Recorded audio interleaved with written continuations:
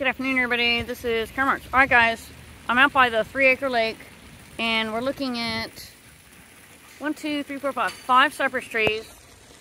My apartment is right there. We'll say between the last, between, we'll say 2 trees on the left, and in between the middle, that's where our apartment is. And Freedom's looking out the window right now. Hey, I never realized from the parking lot that we have this giant palm tree. I'm not sure what type it is. That's over our apartment. Looks really, really cool.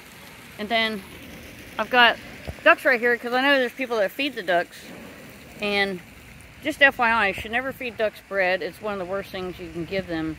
It can cause angel wing because what happens is they don't get enough nutrition from the bread, and it also can grow moldy in the grass, and it can cause what's called aspergillosis. Hope I'm saying that right.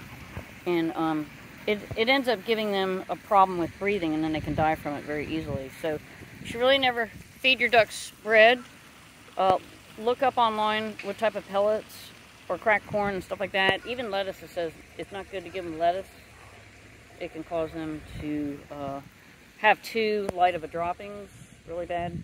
And so do your research before you start feeding ducks. All right, we're signing off. Have a great day.